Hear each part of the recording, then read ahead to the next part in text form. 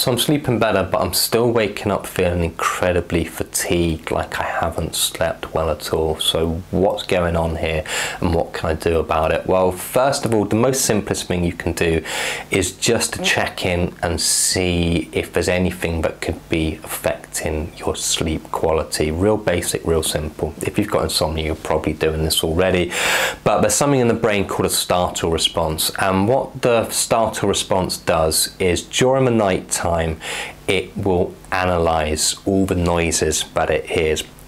So it will wake you up briefly, analyze a noise, and then if it's something you need to respond to, you'll wake up fully. If it's not, you'll fall back to sleep again. So a fire alarm, someone that you think's trying to break into your house, the brain's going to instantly make you alert and you will wake up. A car driving past your window, for example, is not going to wake you up fully for that. But the problem is, if you're in a very noisy environment, the startle response in your brain is in overdrive and you'll be waking up multiple times throughout the night. So even if you think you're sleeping pretty well, be aware that a noisy environment can really affect the quality of your sleep. So if it's just something as simple as sticking in some earplugs, then yeah, please do it. Not going to help people with insomnia because I'm sure you're doing that already. So people with insomnia, you've got a 18, that's 1/8 times more likelihood of having anxiety if you've got insomnia, and a 9 times more likelihood of having depression.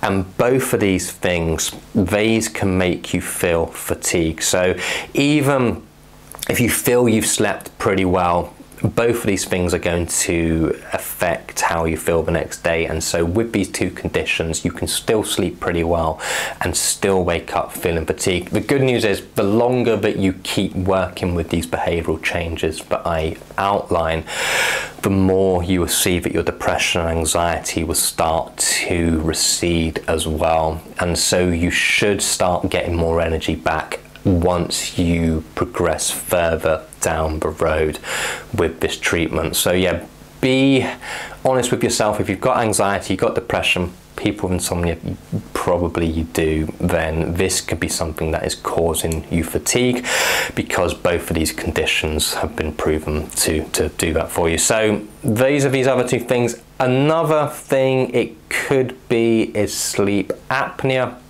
I'm going to do an entire video on this, but essentially with sleep apnea, what happens is the airway during sleep will relax.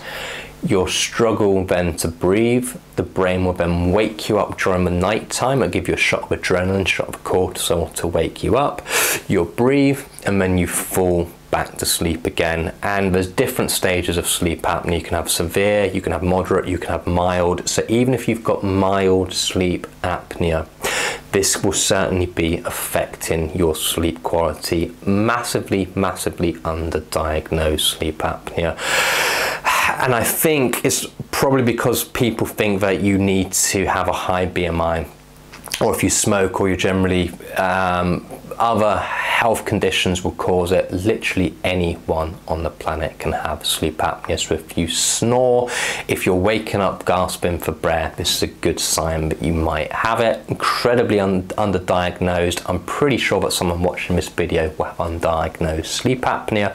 So if anything that I've said has resonated with you, do get yourself checked out with your GP. But yeah, really those are those three main things: poor sleep quality because of the environment, anxiety, depression, and possibly sleep apnea as well. In order to how to fix it, all my other videos do that for you. Reducing your sleep opportunity to improve the quality of your sleep will be incredibly helpful to you, and doing things to reduce the anxiety, the stress, the obsession, the worry around your sleep. But yeah, all covered in my other videos. Hope this video has been helpful, and I'll see you on the next one.